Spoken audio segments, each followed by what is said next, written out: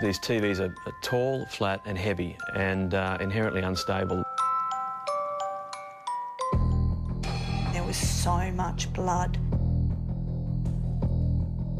We've had a couple of deaths from head injuries from falling TVs and some fractures. Since coming to market, large flat-screen TVs have kept paediatricians like Randwick Children's Hospital's Angus Gray very busy. What toddlers particularly do is use these as climbing surfaces and climb up the TV and hang onto the top frame of it and pull it towards them. 42-inch plasma screen weighs 30 kilos or more, and the bigger screens, which aren't all that uncommon, can be upwards of 50 kilos, and that's a deadly weight in some situations. I just sank. My heart just, I don't know, it just, it's hard to explain. It was just total devastation. Kelly Webber owns an older, more stable television, but it didn't stop her 5-year-old Levi from pulling it over and nearly killing himself.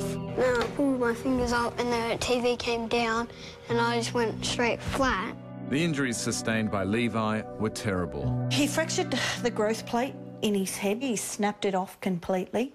He split the top of his eye and he's broken from just under his eye socket here all the way down to his jaw.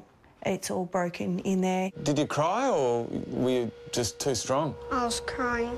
Today, Levi, a talented soccer player, still has some lingering vision problems, but he's back to being his bubbly self as he proudly shows me his X-rays. In fact, I can see the fracture all the way down your eye socket there and then down to your teeth. Gee, you're very lucky, aren't you? You can see the little crack. It's a tough education, but one Levi, now 6, will never forget. Don't ever climb up a TV if you've got a really heavy one. But if it's a light one? Yeah, still don't.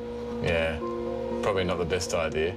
But kids will be kids, and therefore parents will always need to understand the dangers in the home from a child's perspective. This is a child's eye view of a kitchen bench with an oven, and look how exciting it looks, and that's a lovely colour. There's interesting objects right up high.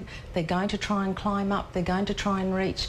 Brisbane's KidSafe CEO, Susan Teards, offers solutions for parents trying to kid-proof their home.